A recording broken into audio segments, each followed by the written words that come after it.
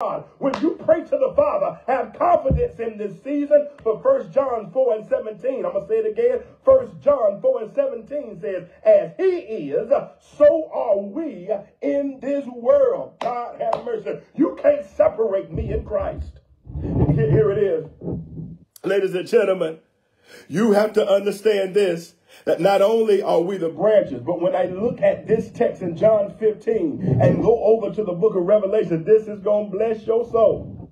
When I understand that I am the branch and Jesus is the vine, Revelations 22 has a part that John 15 doesn't. It says that the leaves are for the healing of the nations. This is going to bless you. Somebody might run right here. It says that the leaves on the tree are for the healing of the nations. The last time I looked at a tree, the leaves are connected to the branches. I'm going to say that again. Revelation 22 says that the leaves on the tree and the spirit realm are for the healing of the nations. But John 15 says that we are the branches. And I'm telling you that the leaves are connected to the branch.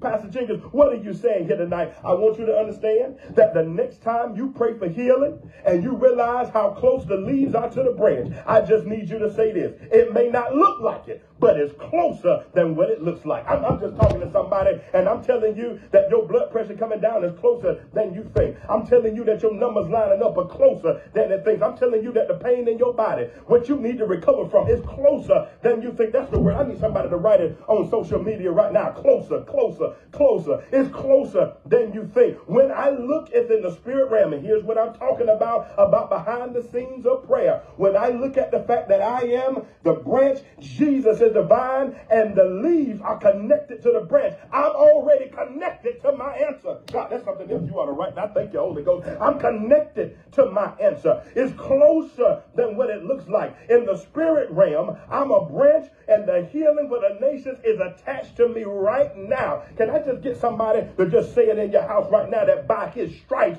I am healed. By his stripes I am healed. No sickness can befall me. It can't knock me down. If I get knocked back down, I know that I'll get back up, because the healing of the nations are connected to me as the branch. I need somebody to write it. I'm a branch with leaves on it. I'm a branch with leaves on it. And the leaves are for the healing of the nations. I need you to read Revelation 22, right there, verses 2 and 3, about 10 times before you go to bed tonight. If you got sickness in your body, if you got ailment in your back, if your blood pressure's been up high, I need you to read the verse. And when you pray, I need you to understand, listen, when I pray, the Father sees me and Jesus.